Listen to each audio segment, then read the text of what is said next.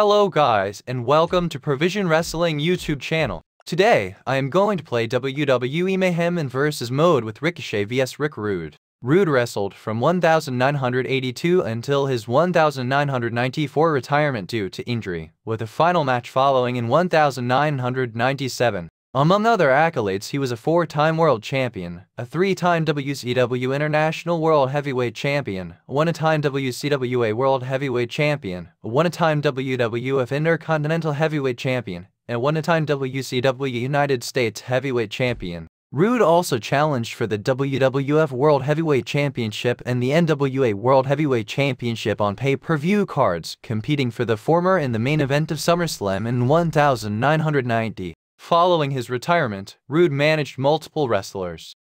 In late 1997, Rude founded the D-Generation X stable alongside Shawn Michaels, Triple H, and Cena. On November 17 of that year, in the midst of the Monday Night Wars, he became the only person to appear on the WWF's Raw and WCW's Monday Nitro programs on the same night, as the former was pre-recorded and Rude had left for WCW in the interim. He was posthumously inducted into the WWE Hall of Fame in 2017. After graduating from Anoka Ramsey Community College with a degree in physical education, Rude worked as a bouncer for a short period of time and later did a small stint as an arm wrestler. He would first become known to the world of professional wrestling at that time. Rude trained as a wrestler under Eddie Sharkey, the same trainer responsible for training other wrestling stars like Bob Backlund, the Road Warriors, Sean Waltman, Austin Aries, and Eric Rowan. He began wrestling in 1982 as Ricky Rude, a babyface jobber. Rude lost his TV debut against Josh Sleddick on the November 6,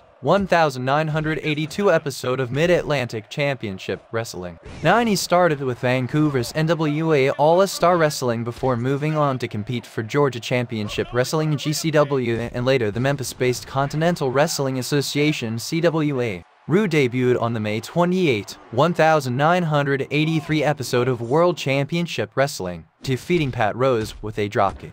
Gordon Soley interviewed Rude the following week, with Rude discussing transitioning from arm wrestling to pro wrestling and dropping weight to increase speed. He returned to Memphis in 1984, this time as Ravishing Rick Rude, an overconfident, arrogant heel managed by Jimmy Hart. Rude feuded with Jerry Lawler and later his former partner, King Kong Bundy. He later debuted in WCCW in a match against Kamala that he lost, and then went on to NWA affiliate Jim Crockett Promotions JCP, where he and a variety of tag team partners feuded with the Road Warriors. Hope you enjoy this match, and see you again tomorrow, guys.